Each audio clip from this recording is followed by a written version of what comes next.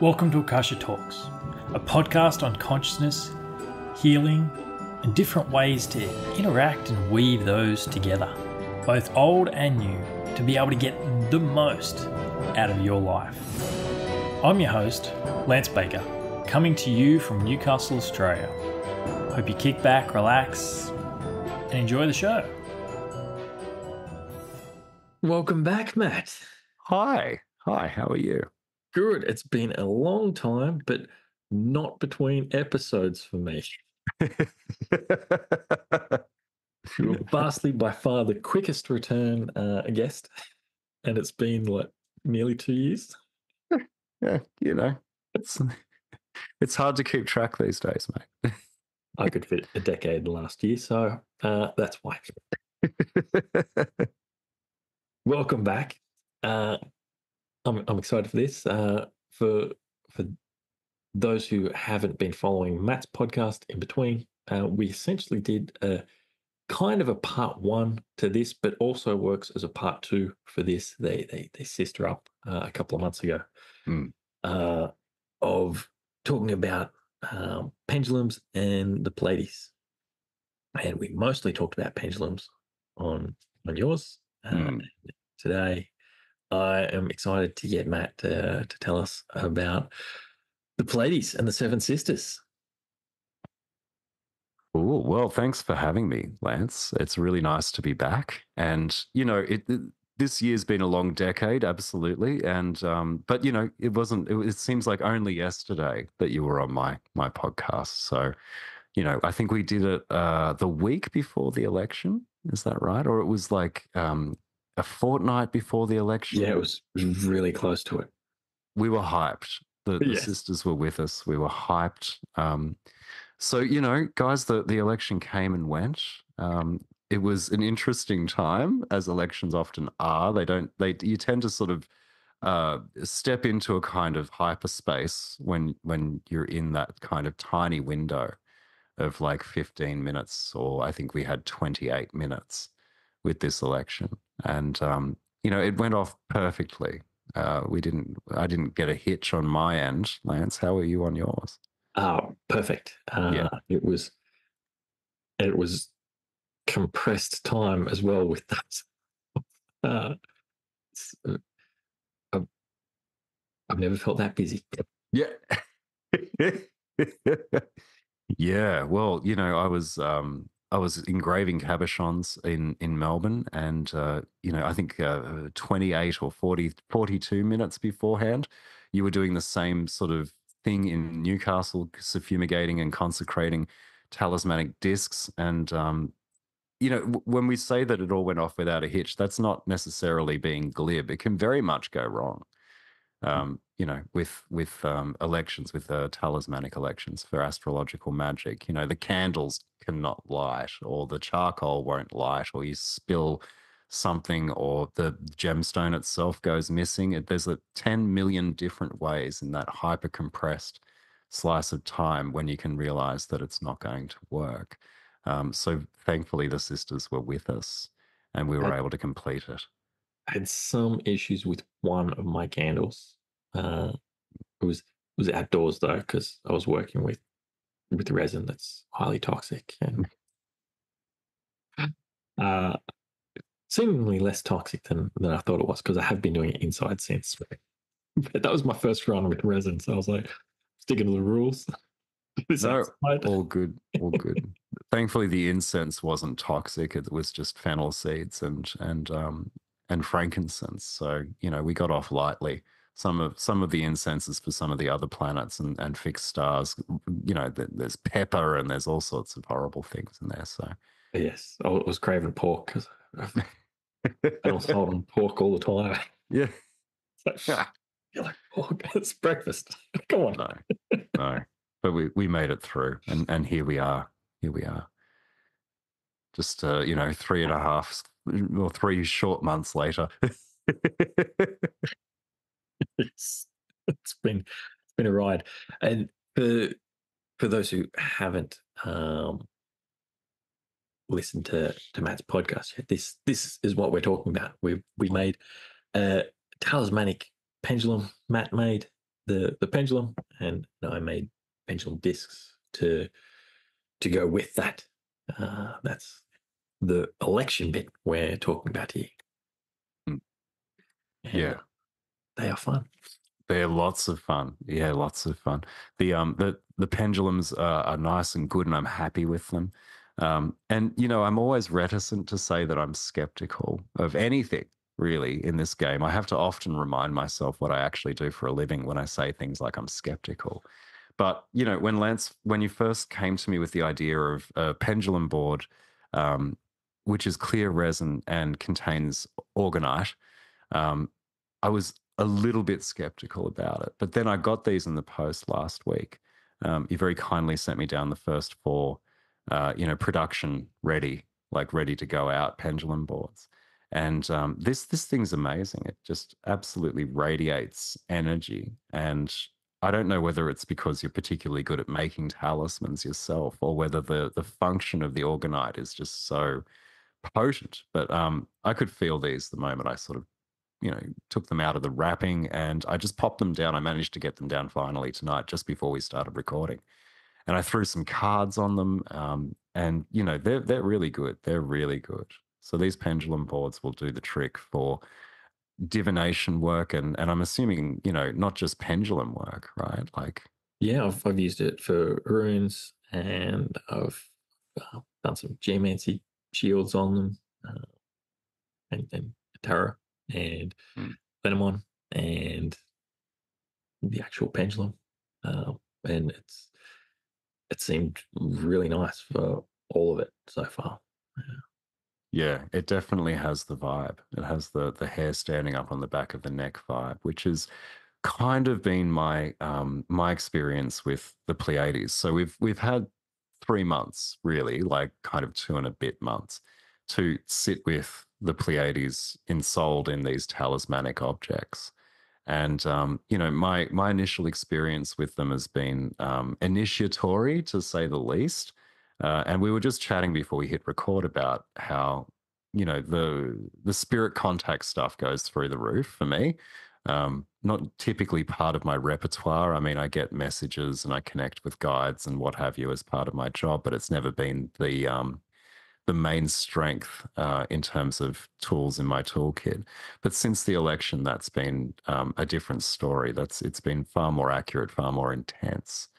And I think you've sort of mentioned, like you mentioned, similar kind of effects as well. Yes, yeah, that stuff has popped up more for me than Mm. usual, and I found myself being more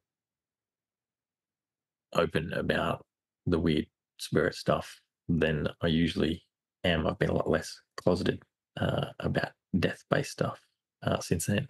Mhm. And right after it, I got invited to a friend was put on a demo workshop sort of thing where we all got together and talked about death. Mm.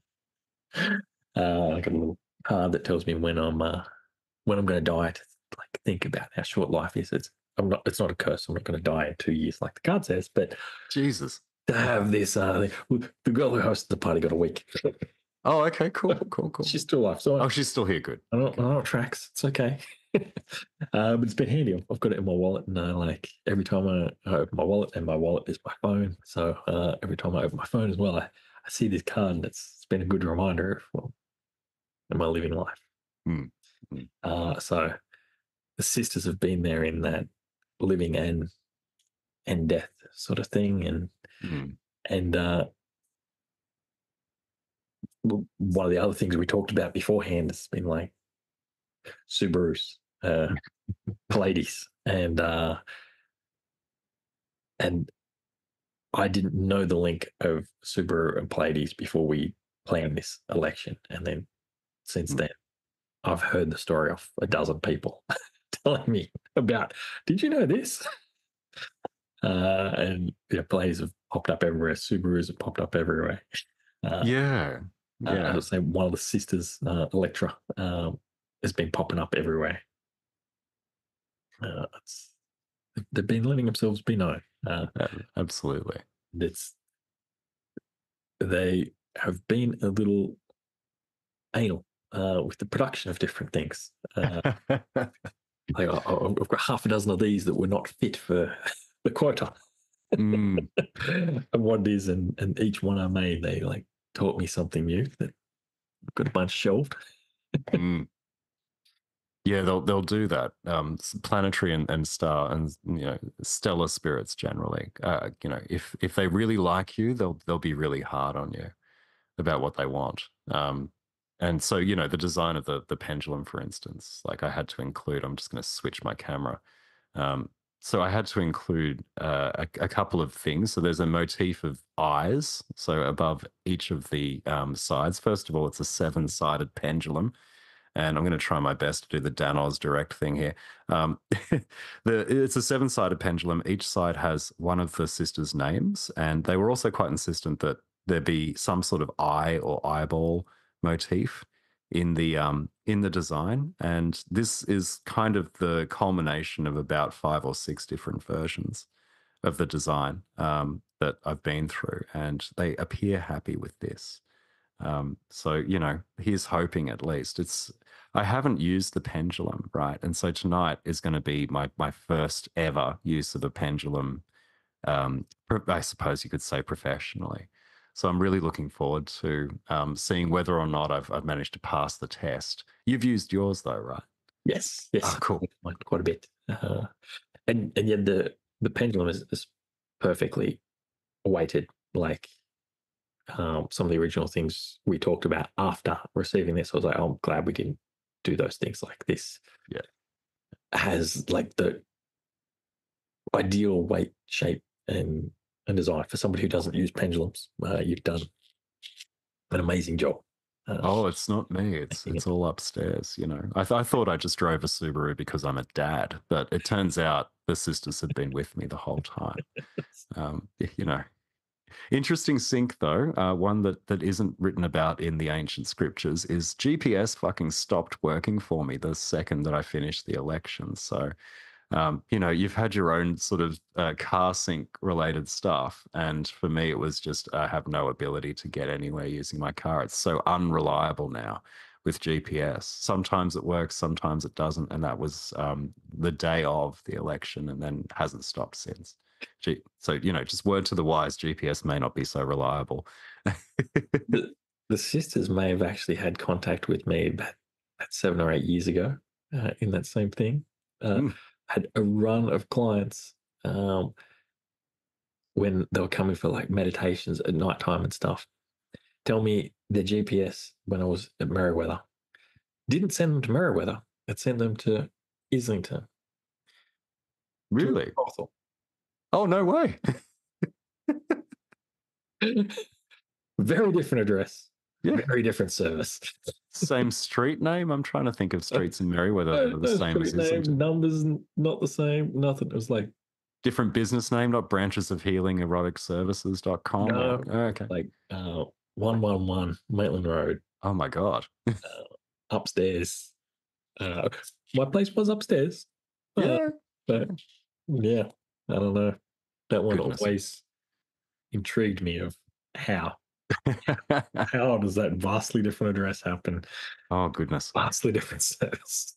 I haven't had any such misadventures. I just end up in weird industrial parks or, like suburban streets when I'm meant to be at different places, put it that way. But GPS is one of those weird syncs that they don't tell you about.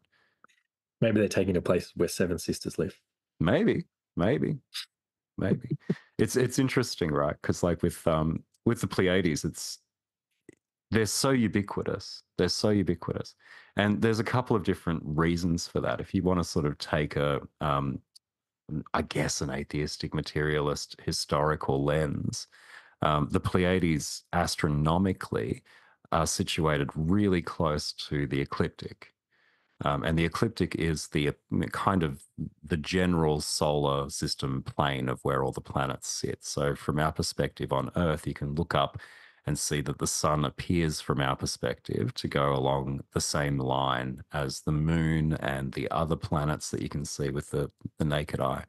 And some stars sit very close to this. And that sort of, from I guess that kind of official history lens makes the Pleiades quite prominent in not just European world mythology, but all world mythologies, right? I've done just the tiniest bit of research on the Pleiades because it's a rabbit hole, let me tell you. But just about every culture, everywhere on the planet, has a story about the Pleiades. And I think that we can look at it from that perspective as okay, so they're quite close to the ecliptic, therefore they would have been quite noticeable. Um, but you can take another view on this, which I think is quite interesting, because most of the most of the legends, and if you're looking at something so ubiquitous as the Pleiades, you're not going to get exactly the same story in every context, but some of them are ridiculously similar, and most of them are about 7 siblings, yeah, with one invisible. Yeah. Sometimes they're 7 brothers, sometimes they're 7 sisters. Um, and it's always there's 6 of them that you can see, and then there's one that's hidden. And astronomers have looked, astronomers who specialize in the history of the universe have looked back at all the models, and they can only pinpoint a time roughly 100,000 years ago when the 7th Pleiades would have been visible to the naked eye.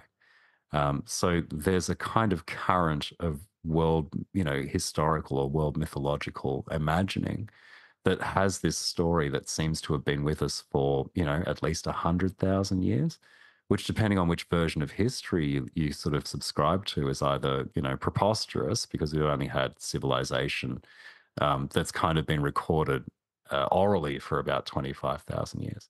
But I like the way that they've just always been here. So much like the Subarus that we've always driven and now suddenly realize are the Pleiades.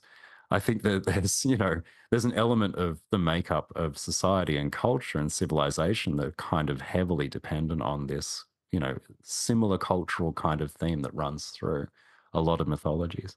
It's crazy, Lance. Like the research has been amazing, and I haven't even begun to dig to scratch the surface on it. It does my head in about that they know there's 7, but Yeah. they can only see 6. They've all got that mythology in different cultures. But since having this, I've been like, well, maybe it's been around for that long, the story, that it's gone down by generations of, one's gone missing. So this is the story about these stars. Because that also is a big stretch of like the Chinese whispers of stories that that bit wouldn't get lost. But they're the sisters that are finding the unknown of contact. It's like, well, no, somebody in each of these cultures heard the sisters and 100%. heard the story. That they all know that from spirit contact. Or aliens come to Earth and they told them because they flew past it and they said, no, there's 7. I'm more subscribed to the latter than the former. But it's funny that you mentioned Chinese whispers, because I'll give you an example of the similarity, right? So there, the cultural inheritance for us in the West comes from the Greeks.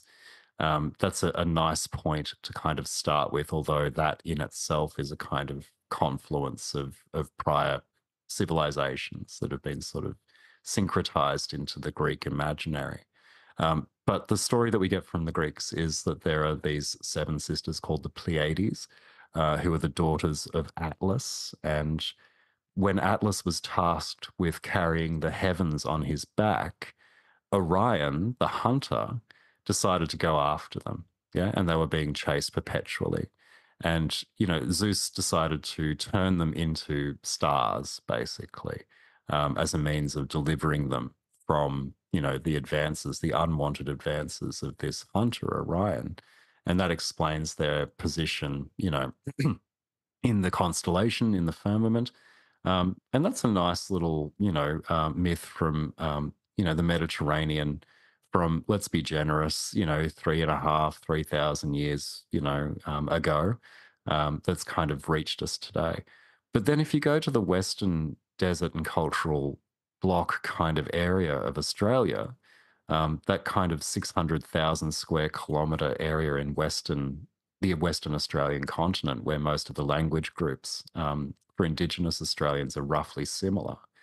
Their story of the Pleiades is of 7 sisters who were pursued by a hunter and who sort of, were took their sort of rest in the heavens, basically. I don't want to butcher the songline too much, but the gist of it is that there were 7 sisters and they ended up in the heavens after being, pursued by a hunter romantically that they weren't too interested in. You see, that's phenomenal, right? It's ridiculous to kind of think that there could have been cultural contact between ancient Greece and Indigenous Australia in that part of Australia. The Seven Sisters is a pretty prominent songline in the Indigenous cultural milieu, and there are different tellings of that same story depending on where you are. From my area in southeastern Australia, it's a little bit different. The sisters fill more of a Promethean kind of function, or crow. The crow fills that function because they held the fire and then they departed, and then the crow stole the fire off them. Again, not meaning to butcher songlines, but there's that one sort of similarity in apparently totally disparate cultural groups and historical groups and timelines and worldviews and imaginaries. But it's similar in a way that's kind of mind-boggling, and yet we see that same sort of narrative of 7 sisters more often than not, finding their rest in the heavens after undergoing trials and tribulations on earth. They're just here. They're just with us, I think, in a way that we can't really fathom with our modern minds. Yeah. It's not so, mate. It's testament for,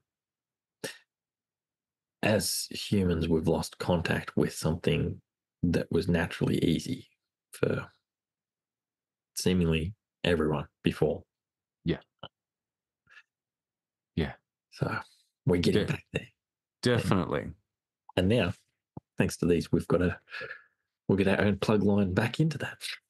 Yeah, and it's powerful and it's potent energy. I might just give a plug for one book because I can hear Gordon's blood boiling all the way in Tasmania without mentioning starships, which is kind of where I guess he gives a much more erudite and elaborated and in-depth discussion of the role of the Pleiades in the world imaginary than I just tried to. But look, I mean, it's a rabbit hole. Start with starships though, and just see where you end up, because once you see them, you can't unsee them. Yeah. That's powerful. And when we got onto this for pendulums was quite interesting too. Like, you'd released a talisman set for what was it now? The healing one, and you'd put out one for a feminine one, and I was like, oh, it looks like a pendulum. Well, this would probably go all right as a pendulum if it was weighted better. Well, here's another Pleiades sync. I think the one you're referring to is this. It's the ring. No, it wasn't. Okay. It wasn't. No, okay. That it was the one you did after that. So I had the ring, right, and then it was I forget what it is. So I don't have it. You sent me a cab of it. Okay. Red stone. Yeah, right. That was Ras Al Hag. That's the it. Yep. Yes. So yes, that one. You had it kind of looked like that. That started a conversation of Pleiades. Worked ourselves up for a year and a half about it. Yeah, definitely. Well, look, I mean, I will bring the ring into it as well, because you've got one of these rings and I've got one of these rings, and it's I'll just quickly switch back to my Dan Oz view. I'm going to call it Dan Oz view tonight. Here we are, ladies and gentlemen. It's a it's a third lunar mansion and Venus in Taurus ring. And the way that the lunar mansions operate in the Arabic astrological world is that they often find themselves ascribed to star clusters that aren't necessarily at the same longitude and latitude using a tropical zodiac. The third lunar mansion, Alpha Rhea, is associated with the Pleiades. Even though it's located between 29 degrees or 24 degrees, tropical Aries and 8 degrees of tropical Taurus, and the Pleiades are located at 29 degrees of tropical Taurus to 0 degrees of Gemini. They have this kind of weird synchronicity with the Pleiades, which is just as real as anything else. And I think it was, not only Ras Al Haq, but also the discovery on your end that, there's this deeper link with the Pleiades and the third lunar mansion than I'd previously realized. That kind of got us onto Pleiades as a possible target for astrological magic. And just as well, right? Mhm. Yes. Yeah. No. We didn't plan it. Yeah, absolutely. So And look, the pendulum idea was yours. I don't tend to depart too much from rings and pendants and things that can be worn or carried on your person. And I think it was you that got the message that it has to be a pendulum. It has to be something that you can use for divination, specifically as a tool for divination, rather than something you just have on you when you're throwing cards or doing chart readings. So yes, and that testament to that ring, like the energetic power of that. I'm not wearing it today, and like as soon as we started recording and talking, the finger I wear it on has an energetic buzz around it where that ring would be, but it's upstairs above me. yeah, right. On my hand, and I within a week of getting that ring, I was able to feel it when I wasn't wearing it if I tried to connect with it, and that blows my mind. I get that buzz, and this is the only time I felt it where I didn't ask to feel it. It was just like, it's like, hey, you didn't put me on. Yeah. And Yeah. you're talking about me. Yeah, no, it was a potent series, and again, I think it was something that was at that very beginning stages of us planning out the Pleiades as a possible collaborative series that we could put out. And yeah, look, I mean, Pleiades everywhere. That's typically my mantra these days, and I'll find little syncs that pop up where often in familiar territory as well. Like for instance, my car, right, which I bought or which I acquired, sorry, like quite some time before we even considered doing the election, but which has come where it's come to light, for instance, that there's that pre-existing connection with the Pleiades. I think astrologically, there's far more of those tiny little syncs that we'll find once we sort of work a bit more with these products that we've kind of managed to produce, where the Pleiades are just going to be there, constantly looking over us, so to speak. And interestingly enough, it's I guess it's one of the sort of pathways that you could take into divination. It's one of the pathways that you can take into any of the other significations of the Pleiades, at least from the texts that I've been using for astrological magic. So Yeah. So what are the key sort of things that Agrippa and Warnock and everybody say for the Pleiades? yeah, no worries. Look, I'll read from the man himself, Cornelius Agrippa. Look, the quote from Three Books of Occult Philosophy, Book 2, Chapter 32, is, the Pleiades rules rock crystal or quartz crystal, which is the, material that we've used to create the talismans, amongst other things. And, also the, fennel and frankincense and quicksilver as a metal. There was no quicksilver used in this, by the way. And later in Book 2, Chapter 47, Agrippa says that, it's the figure is a little virgin or the figure of a lamp, and its use is reported to increase the light of the eyes, to assemble spirits, to raise winds, to reveal secret and hidden things. And similarly, Hermes, another writer from the medieval period, says that fennel seed with frankincense and quicksilver placed under a crystal with the character shown, that is the sigil that we've engraved on the cabochon and which is present on the board. Protects the light of the eyes, gathers daemons and spirits of the dead to come and speak, and makes the wearer to know of secret and hidden things.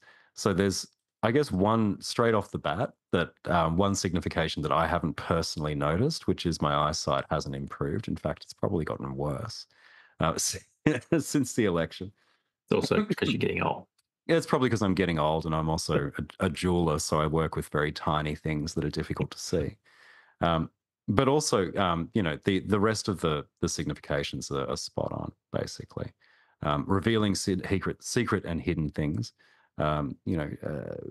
gathering daemons or spirits. I mean, you have to be a little bit tricky with how you kind of interpret daemons and spirits. I'm not a ceremonial magician, so I don't work with demons, but I do find a lot of spirit contact with my work normally, and that's been ramped up to 11 since the election. And knowing of secret and hidden things, which has been an interesting quirk. Quite often in the fortune-telling game, people will divulge quite a lot when they're having a reading. But it's been those instances outside of work and outside of intimate friendships and relationships where people who are only just acquaintances or sometimes randoms on trams and public transport will just all of a sudden divulge really intimate and deep kind of secrets to me. And I've been keeping one of the cabochons on me. I haven't kept the whole pendulum, but I've kept one of the talismanic stones on me since the election, just to test the effects. So spirit contact up, not in a terrifying way, just, if you're already sensitized to that, you can expect more of it. Gathering spirits around you. If you're doing divination work, I think those methodologies that rely on that more than just sortilege or similar, that's going to hit you pretty hard. And then just randomly finding out quite sort of intimate and sometimes shocking things about people you hardly know. If you're into that, well, you're in for a treat. Otherwise, just expect it to be a pleasant or otherwise surprise. I haven't noticed a big shift in that, people telling me secret things, but like I work as a therapist, so Yeah. that happens every day for me. Yes. But I'm going to watch for that more now to see how it's happening outside of that with people who don't know that about me, to see if that's part of the equation. Could well be.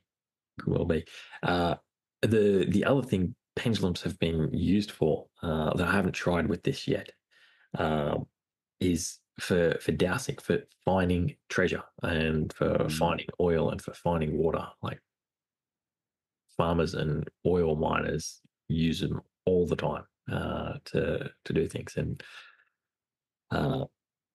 energy companies to find oil wouldn't be hiring somebody to douse for them where to drill if they didn't believe have proven the value it might have served them in the past. But you can get a map and hold your pendulum over it, and it'll start to point in the direction of the where the treasure is, and you go further over, and then it might start pointing a different way to narrow you back to where it is. Get a more zoomed in bit of that map, go over that, away you go. So I don't know many like buried pirate treasures in Australia, so it's not going to be super easy for me to find it, but it's criminal land, so there probably could be some caches hidden away here and there. Well, you never know. Down my way, it was gold mining towns. So, big gold rush era. So who knows? You could find Ned Kelly's fortune somewhere. Yes, you have to have a play with this before you do some Leo. Yeah, exactly. Yeah, that'll get me the gold. Oh yes. Oh dear. Look, I'm really keen to get cracking on this pendulum stuff, mate, because I haven't I use talismans by wearing them. That's kind of how I use them. Yeah, I put them on and the effects follow me, or I put a particular object in a particular place and the effects manifest in that place. But this is the first talisman that I've made that has a use function that's augmented by the talismanic quality. So you're going to teach me, aren't you? I am. You and Yes. everybody get a gift here today. So part of this release is not just like this pendulum disc and the pendulum itself, but a instruction manual that teaches you how to use it, which you've got a copy, and I presume you've not read yet. No, I haven't. I only read my section of it. Sorry, Yes. I'm such a narcissist. and a USB stick with a video of me teaching you, and I have not finished making that yet, so I know you have not watched that. So everybody's going to get a bit of a demonstration of some of what will be in that video. So Matt, I got you to draw part of the calibration map that is in the book. Yeah, I'll just switch to camera 2 and just 1 second. All right, here we go. There we Okay. go. Oh, that's a beautiful circle. Thanks. Okay. I'm an artist. What can I say? So I want you to hold your pendulum Yep. in your arm, so that you're holding like the crystal somewhere around your middle finger. I find is best for me. Just tucking it in behind the middle finger. Yep, there we go. Yes, and over just the gap of your index finger, so it can dangle down. Okay, like this. Yes, and from there, your elbow on the table, so that your pendulum is pointing to the middle of that cross. And there's my hairy elbow. Fantastic. Okay. Yes. Cool. All right. So it's pointing towards the middle of the cross. All right. Yes. All right. There we go. And just stare at that middle of the cross. Yeah. And so there's a line that's up and down there on it. I want you to look at the northern end of that line, and then pass your eyes back down southeast. Keep running your eyes northeast, northeast, up, down, up, down, up, down, up, down, up, down, up, down, northeast, northeast. The talisman's slowly starting to move that same direction. Everybody should be able to see here now. You should be able to notice that more and more. The more you look up and down, up and down. It's swinging. Yeah, there we go. Up and down. And now I want you to look at the across line. West and south. Left and right. Left and right. Oh, there we get Jesus. Yeah. Yeah. And now I want you to look at the circle from that west point and then start going clockwise around. Around and around, around, around, around, around, around, around, around, around, around. No camera's fucking way. inverted, so it looks anti-clockwise to me, but I can see the yes is back to front, so that tracks for me. And now I want you to start spinning your eyes the opposite way around that circle.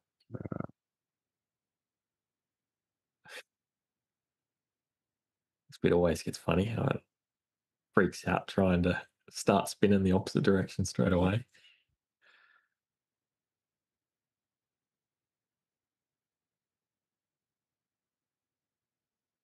No fucking way.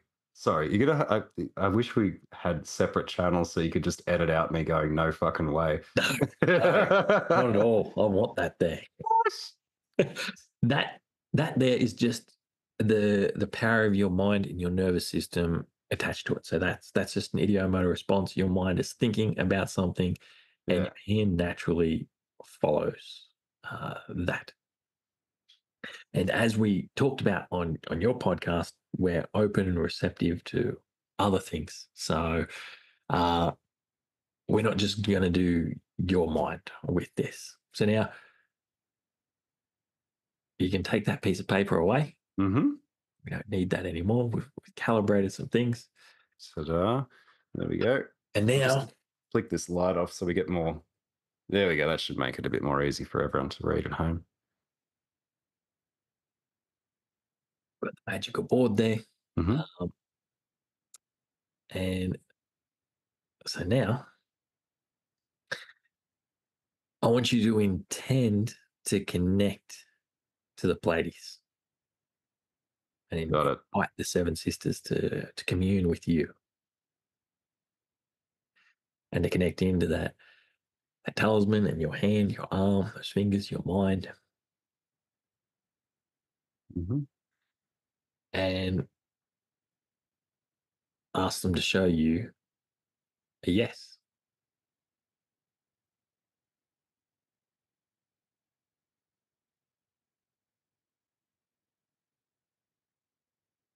It's pretty straightforward. A yes. Yeah. Then ask them to show you a no. All right. God, I wish this camera angle covered like my hand as well, so you can see I'm not just jiggling this around. There we go.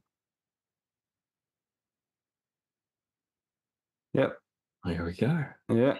Ask them to show you maybe. Yep.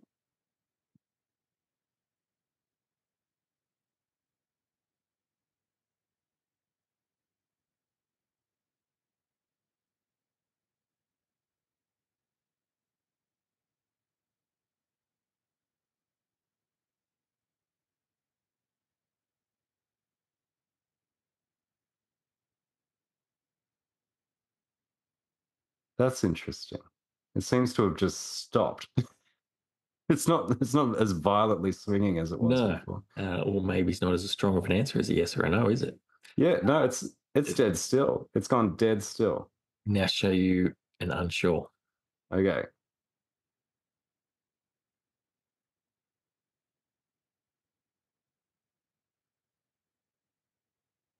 This thing's not moving anywhere, man.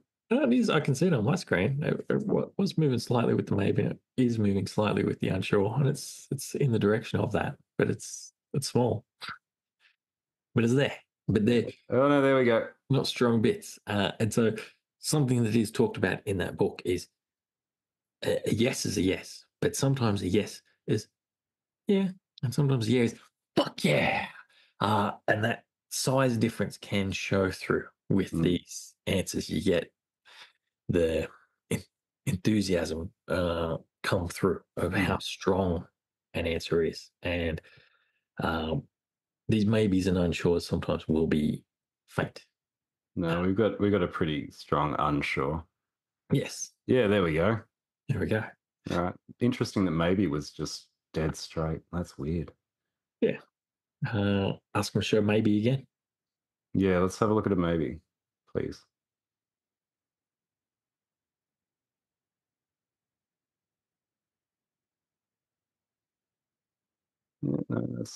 Yeah, that's hovering pretty strongly over maybe.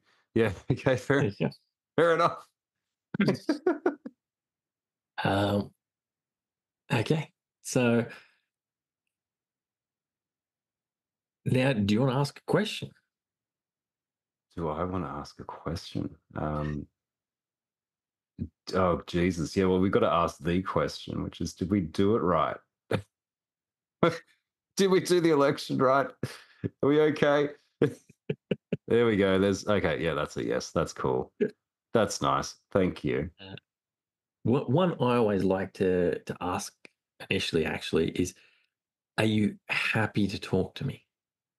Because you've just called somebody up. You got to check if they're happy to talk to you. That's a nice courtesy, I find, to start. And I didn't teach you that before. No, that's fair. I just blurted out. I just cold called someone and said, show me yes, no. And when something I've been doing for, I don't know, the past maybe 6 or 7 years with clients when I talk to their subconscious, the second question I ask to be seeing what's been happening is, have you been listening in on the conversation we've been having? I'm actually curious now if the Pleiades have been listening in on our conversation. Yeah, have you been listening in on the conversation we've been having? That's a pretty strong yes. Stronger yes. That's a huge yes. Jesus Christ. Okay. Okay. Now, we've also got some extra things on this pendulum board. Like I've made it a Ouija-ish. That it's got numbers, it's got the letters, but I've also put in all the zodiacal signs and planetary symbols there as well, so it can be used for astro magic and other sorts of divination things. So, what's a planetary magic question we can ask you? What's their favorite planet? Oh, okay, cool. Yeah, well, that's always going to get a fun answer. All right, what's your favorite planet? What's your favorite planet? Let's see what we've got. That looks like Mars to me. Yeah, it looks like Mars. Yeah, it's hovering pretty closely over Mars. Okay. Interesting. Interesting. Oh, I guess the hunter in the story would be Mars. But they were fleeing from the But hunter. they're fleeing from there. Yeah, is it because you were fleeing from the hunter? What's going on there? That's weird. That's a no. So no. Okay. Well, that's a huge no. Jesus. No. Okay. It's so difficult. The way that I ask questions is always not. It's not closed. It's very open. This is a massive no, by the way. Yeah, it is. Okay, that's fair. But that's the tricky bit about getting used to pendulums. It really helps if you can do closed questions. But with these boards, you can be open. Like you've got the chance to spell things out, to count things out. Opens up a lot more choice of. I got one. Conversation. Were human beings around to observe when there were 7 of you? Yes. Interesting. And were those human beings comparably civilized in terms of advanced technology to, say, the ancient Egyptians or the ancient Greeks or the Mesopotamians or whoever built Göbekli Tepe? Huge yes. Huge yes. Yeah. So human beings have been technologically advanced and on the planet for like hundreds of thousands of years, and not what we accept at the moment from science. Massive yes. Wow, huge yes. Jesus. Donk you in the forehead in a minute, those yeses. Yeah, I had to move my arm out of the way. It's going nuts. This is cool. This is super cool, Lance. Mm-hmm. Wow.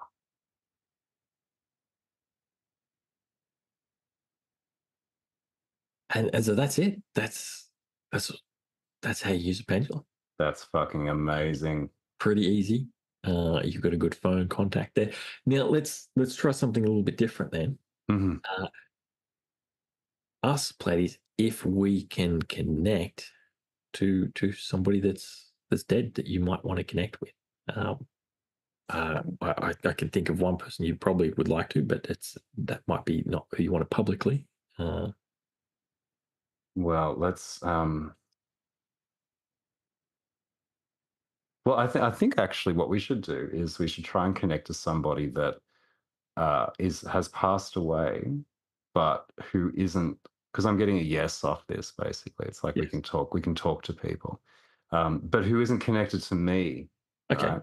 Yeah, cool. So let's try and connect to Mesmer. Oh, yes. Yeah, let's try and connect to Mesmer. Okay. You'd think I'd get over these Ouija board things, like the excitement, the girlish excitement, when I was like 17. All right. Okay. Just remind me, Lance, what's Mesmer's full name? Like Franz Anton. Franz Anton. Okay. I know it's not like a white pages scenario, but it's, we want to get Franz Anton Mesmer. So let's connect to Franz Anton Mesmer. Jesus, this thing's just gone crazy. Okay.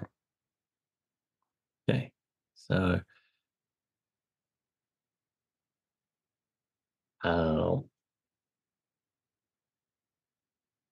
so let's ask questions that might get it swapping from a yes answer. Just to check.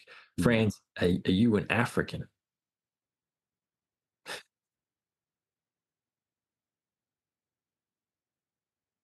No, let's shifted it over. Yep.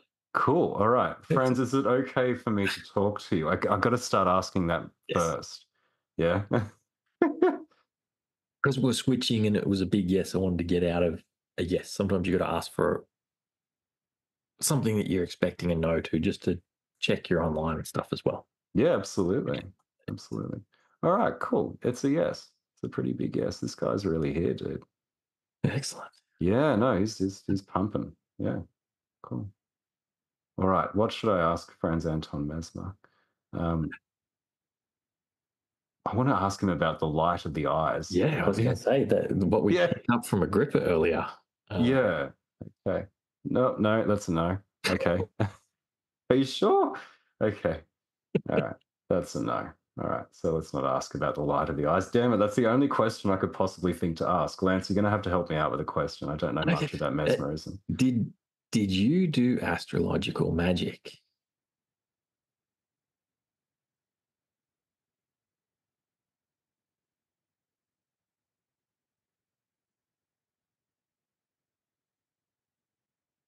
That's a maybe. It's like a maybe, yeah. That's hilarious. He's being coy. Yes. Yes. Yes. Yes. Okay. You did astrological magic. Yeah. Interesting. Was astrological magic part of your healing process?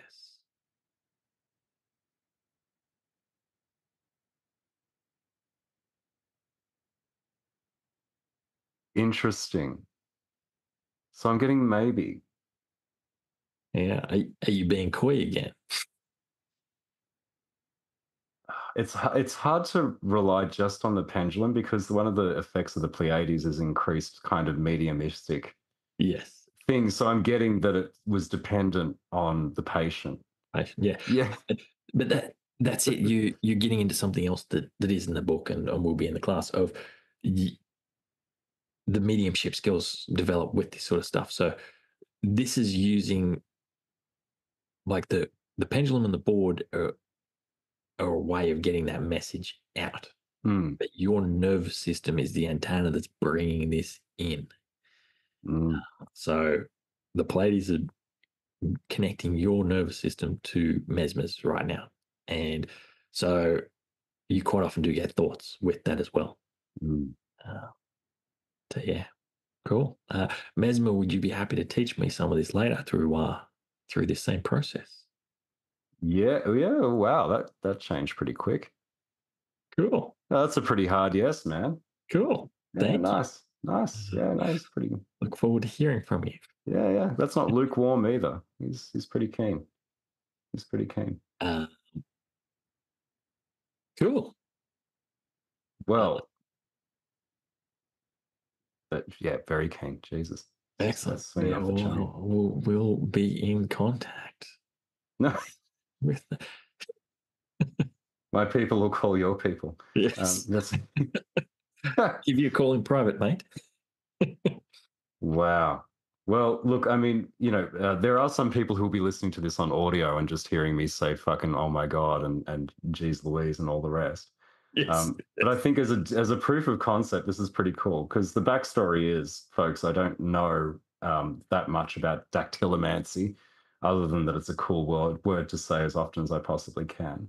But I don't use the pendulum, and I haven't previously. So this is kind of my first experience. I've used Ouija boards before, obviously, and there's other divinatory methods that I've used, but as a means to kind of very visually in the moment have this kind of, I could see how you could have a conversation with this. Yeah.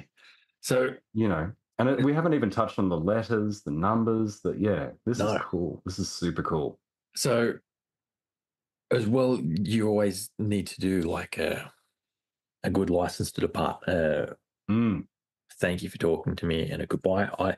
I like to check, is there anything else you want to communicate with me before we say goodbye, so that you're giving them a chance in case there's something you need to know that you haven't asked, or that they might want you to do for them if you're cool with that. Yeah. I'll ask Mesmer if there's anything he needs to talk to us about before we say goodbye for now. Yeah, totally.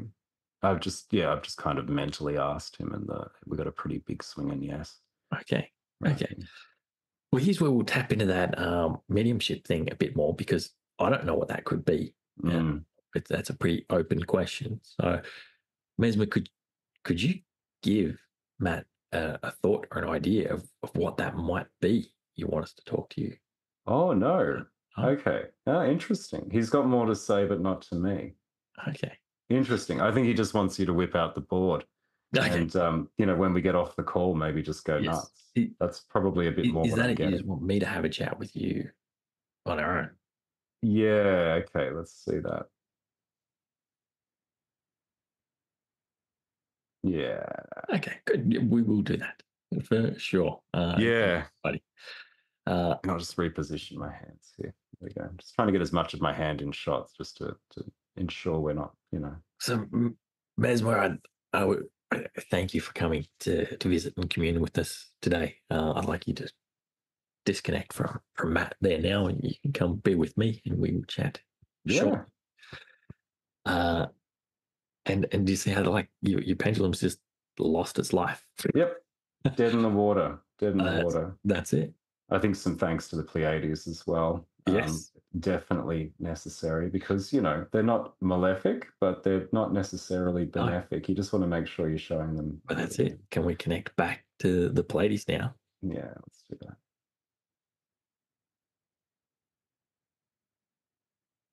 There's that movement there. Yeah, there we go.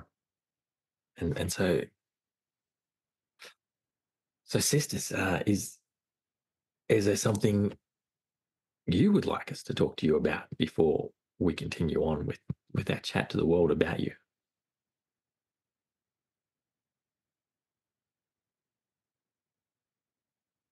Yeah, no, that's a pretty strongish yes. That's a Okay. medium to strong yes. Medium to strong yes. Would you be able to do the thing where you give Matt a clear thought or an idea of what it is you'd like us to ask you? Yep, they're good to go. And so sometimes with this, Matt, it helps if you close your eyes so you can open up to extra inner things. If you're visual, I'm not visual, so it doesn't help me, but for some people, that can help. Yeah. And so, ladies, I'd love for you to give Matt an image, a picture, a thought, an idea, a sound, some inner knowing of what you'd love for us to communicate with you about. Kind of hovering back over that Mars sigil. Okay. The Mars glyph. That's weird. I'm just going to move my arm just to see if it does the same thing. Nope. Okay. Yeah, it's kind of doing the same thing. Just move my arm again. Okay. No. That's your answer. It's Mars. Well, yeah. So this is where we jump back into a question for clarification when we've got a hint of something. So, Pleiades, do you want us to talk to you about why you love Mars?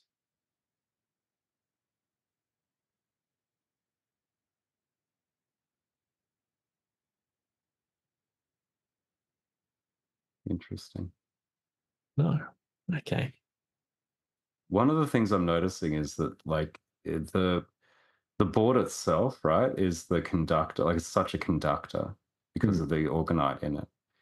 And the pendulum is, again, kind of like a focus point. So you sort of connected in, and it takes you out of distraction. Yeah. Yes. And so when they hovered over the Mars glyph, and then in response to the question, do you want to tell us why you love Mars so much? They went, no. The message that I got kind of mentally was, the question they've got for us is, why do we love Mars so much? Or what's the connection with Mars? Yeah. And that's what they want to leave us with, is like, you figure it out. Okay. Cool. Keep looking. I think that's probably a message for me, because I'm getting sucked into this wormhole of this rabbit hole, of Pleiades knowledge. And it's like there's something there for you, basically. Here we go. Is this like Mesmer just wanted to talk to me? You just want to talk to Matt about that off air later?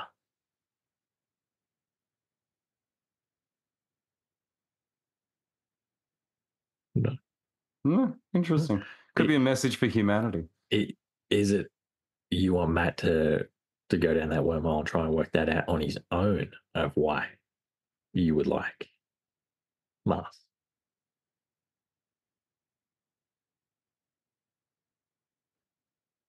Yeah, Yep. that's a yes. Picked That's up. a strong yes. Okay, cool. All There we right. go. Oh, that's nice. Little something for me. Fantastic.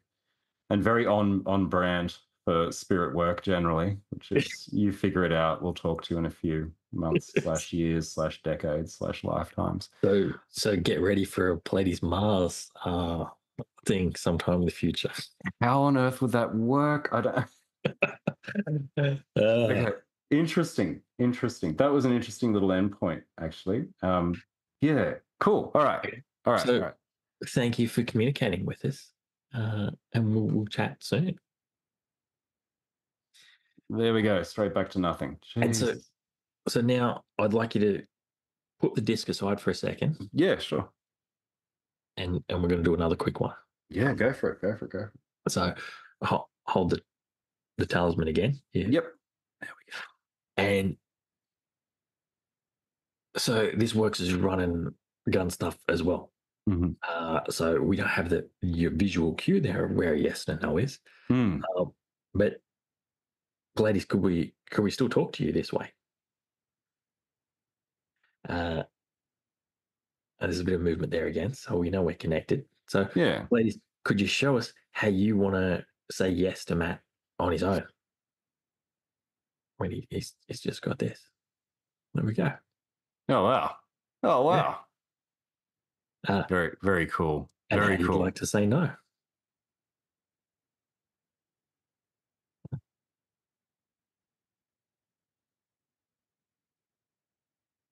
There we go. Interesting. Thank you. You can go again. So that bit blew my mind with this. Thank you for showing up, and like all due respect, right? Not thank you. You can go again, Lance. You've got to work on how to talk to spirits, mate. Yeah. Yes. Well, let's the nice goodbye before. Let's not trying to waste their time. Fair. Treat them as they're walking out the door. Yeah. So yes, thank you, and I appreciate you coming through again. They're gone. Yeah, they're gone. Yeah. And that's where this did my head in. Like they talked to me to design this thing, and so I presumed it was going to be up, down, yes, left, right, no. Yeah. For me, when I was just playing with this on its own, just while I was sitting there holding it, feeling it out. Yeah. And for me, it was up, down for the yes. So it was tracking first. I thought, yeah, and then no was anti-clockwise. Yeah. It's been the same every time that I haven't had the board there. And so, yeah, if you're going out and about, you can have this in your pocket and be able to use it to that full extent, really. But with this, you can get down to make it more ritualistic and more potent, but doesn't mean you can't just use it. Well, I think first of all, the board is its own separate talismanic item, right? So it's not necessarily, from my experience at least, like I haven't had a chance to play around with it too much since they arrived. But just before we got on the call, I was throwing cards on it, and the feeling of being able to tune in was much quicker and much more accurate. So I think the two work separately. Yes. Quite well, and not necessarily combined just and limited just to the medium of pendulum work. So yeah, no, I think that was really cool. I haven't tried it, but I'm presuming you'd be able to like put a planchet on this thing too and actually Ouija board it if you really wanted to. I don't see why you would, because the only people that are having this are going to have a pendulum. They're going to have a pendulum, yeah. But yeah, you could. Yeah, if you get them both and somebody steals your pendulum or you lose it or something. All supremely likely, particularly with talismans. People steal talismans all the time. Just FYI. They see them and they're like, oh, that looks really cool, and they get compelled to steal them. But yeah, Lance, that was amazing. Jesus, that was great. That was my first ever pendulum experience, like talismanic pendulum, or any kind of pendulum. You were getting quite big responses there, which is rare for somebody's first rodeo with it. But I previously to this, pendulums were really minor of the significations what they give in their response for me. I get ideomotor response great through my actual body, and so would always just use my body instead. But as soon as I picked this one up and showed me yes, I was like, oh, this is the clearest yes I've ever had out of a pendulum. And most of that I think is the talismanic aspect to it. A slight bit of it is though it's a really well crafted pendulum. Like the weight and shape of it fits well to give that better response. Thanks, mate. And with the weight and shape of it, it's also a weapon. It's also a weapon. Well, so if there's a hunter chasing you now, well, hey, who knows where we'll be shipping these to, buddy? That's not necessarily concealed carry. It's got a separate function. Depending on the laws, you have to consult the laws of where you're currently, your jurisdiction. The thing I love about this board, right, is that it's such a illustration of the juxtaposition of the two approaches that we've taken with this series, right? Because I've gone, full Agrippa styles with the pendulum, right? It's coming from a place of 15th century, 16th century, Renaissance kind of astromagic. And, the materials are pretty, they're pretty stock standard talismanic materials, silver, a gemstone, and herbs placed under the gemstone in the tip of the pendulum. And I love the fact that you've come in from a totally different angle with, clear resin and organite and all of the different ways in which you've been able to craft this thing. There is the gemstones in there. You can see the darker shades in the middle there, a crystal and metal. It's got the same talismanic elements, but it's imagined in a very modern, very modern form. And it's like a UFO in the best possible way, right? It's just this object from outer space, and it's kind of radiating this kind of very unique energy, Pleiadian energy, to get really new age about it.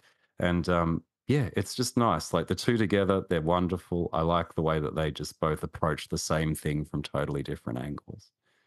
It's super cool, and super potent too. That was really cool. I'm buzzed. That made my night.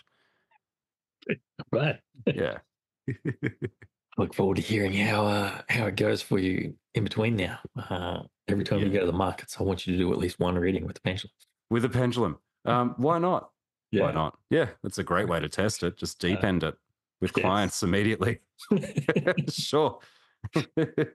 In the back of the book, I do say like don't work with other people straight away, but you've had more than enough experience reading for other people. I think it probably would be safe, and if not, then you're like, well, that was shit. You get a free card reading. Here we go. I tell you what, I've got some pretty adventurous clients. Some of my oldies but goodies, the people who've been with me more or less since the beginning. I'm sure they'd love a free reading. Or something along those lines. So I'll get in touch with them, and I think it's got ample scope to eventually join the stable of different sort of modalities that I use for divination and for fortune telling. Yeah, that's super cool. I can't stop looking at it now because I'm like, I'm going to ask so many questions. Yes, but later tonight, it's so cool. The message I drilled home on your podcast, I need you to get is you have to be clear of who you're dialing in.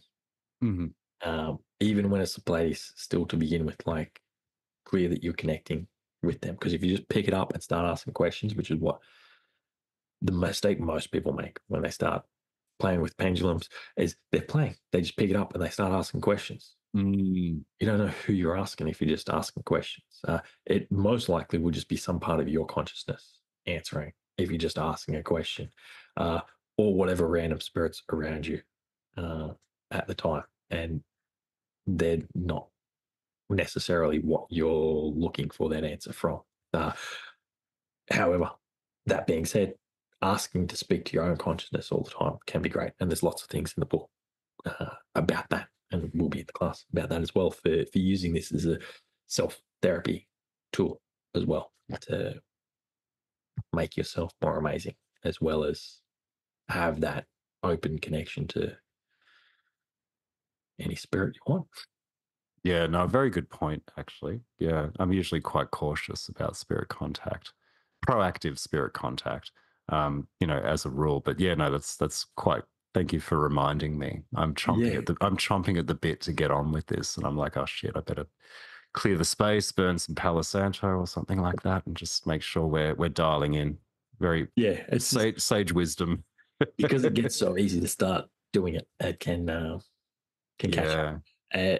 I have noticed though, like, this seems to instantly just connect with the Pleiades, but like, I'm also carrying around one of the discs I made of the talismans all the time at the moment. So that also could be amplifying the reason of why they're connecting straight away. And I'm using their tool rather than the tool that I normally use to talk to my consciousness. So I think we're fairly safeguarded with these ones, but anybody listening at home, they're not going to have that. If they're like listening to this and going, oh, I'm going to grab a pendulum and do something right now.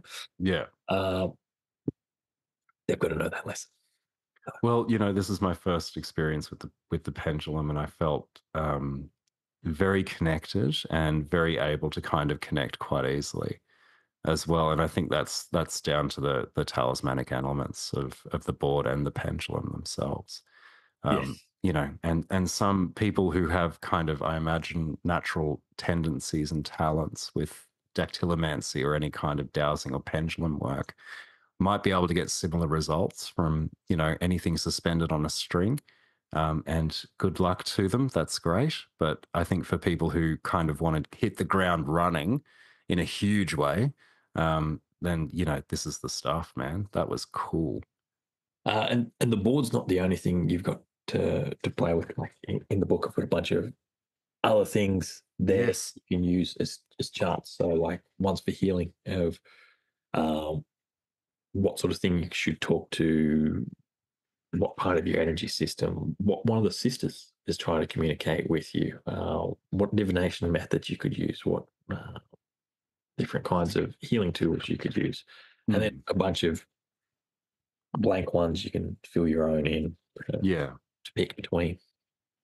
Well, given we're recording this as Mercury Stations, why don't we try and do a plug for the set? All right, so we're going to release the set pretty damn soon, guys. Hopefully, fingers crossed. And the set will include the pendulum, which we've seen used tonight. There'll be nice product shots of this up on the website with the listing, but this is a general indication of what it looks like. It's got 2 talismanic stones in there. There's one at the top, and that's a quartz crystal cabochon engraved with the sigil of the Pleiades and suffumigated at the elected time. And it's got this little bead at the other end as a counterweight, also made from quartz crystal and suffumigated at the elected time. You get the book, the bulk of which is Lance's sage opinions and wisdom and instruction in the art of using a pendulum. And a small section at the front is my contribution, which is the consecration ceremony and the history, a brief discussion of the history of the Pleiades. And then I'm going to hand it over to you, Lance, for the rest of the set. The set will be a USB stick of the video class, and yes, that talismanic disc there that you can see, which includes a little disc of because I didn't make all of these on the day. That would have been too impossible to do in that tiny window of time. So I made a bunch of coins for the Pleiades, which is what you can see in the middle with the sigil in there. And that's made of the same stuff. And then the whole disc is like the amplifier of that spreads throughout. So it's orgonite, which comes from Wilhelm Reich's thing. So it accumulates energy. So it accumulates and amplifies the energy of the Pleiades, which, as we've talked about, can not just be used for this, it's for a placement for whatever sort of divination thing you want to do. But I also got for it to be an altarpiece at times and things for if you want something to really energetically represent the Pleiades. You've got something to situate things on. When I actually did the consecration of the pendulum itself, when that'd come to me, since you couldn't give it to me at the time of me doing these ones because I was in the future from you. Yes. I did that separately months later, and I used one of these as that. So I set my candles and my incense and everything on this board to do the activation on it, and it was interesting. I could feel a difference with that again, but it could have just been because the sisters were more heavily around me since I was involved in the creation of the other part of this. I don't know, but it felt big to me. So yeah, Nice one. Yeah. No, I think look, it's worth your while, guys. If you're someone who is interested in pendulums and talismans, then yeah, it's right up your alley. If you're somebody who is, wanting to connect with the Pleiades in a way that isn't just in the form of something that you wear, but also something that you can use to perform a function so closely aligned to the significations of the Pleiades, it's not funny, then it's for you.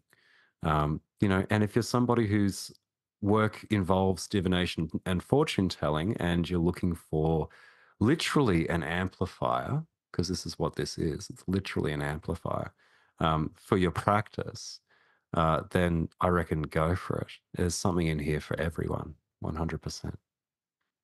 Yes. So there'll be a link in the show notes to Matt's website where you'll be able to buy it, and you can enjoy.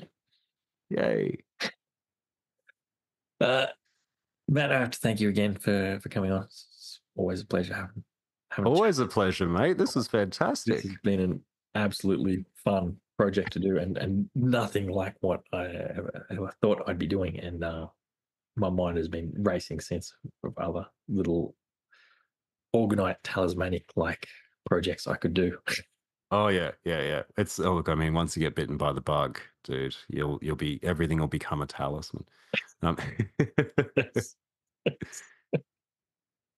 So thanks again. And if people are not quite interested in getting this, but have been curious about this conversation, you can obviously tell Matt is an ace divination man, but he's also a great astrologer. Where can they find you if they want to book a reading of some description? Oh, look, just go to Dragonstone Mercury Station, right? Dragonstoneastrology.com. So all one word, dragonstoneastrology.com. And you can find, readings. So you can book a reading if you like. You can find links to my podcast, which Lance has been on multiple times. And there's also the other talismans that I offer and make as well. So check it out, dragonstoneastrology.com. I have most of, so I can. Yeah. They have some very interesting energy. I've had a fair few different talismans off different people, and none of them have the energy frequencies of the ones that I've got off Matt. You're a gentleman. Thanks, mate. They're great. Well, thank you. All right, buddy. Ciao. Thanks for listening. I hope you enjoyed this episode and perhaps learned something new. If you did, I'd love for you to subscribe or drop a review on whatever favourite podcatcher you have, or if you've been enjoying the video versions on YouTube or Facebook, do it there.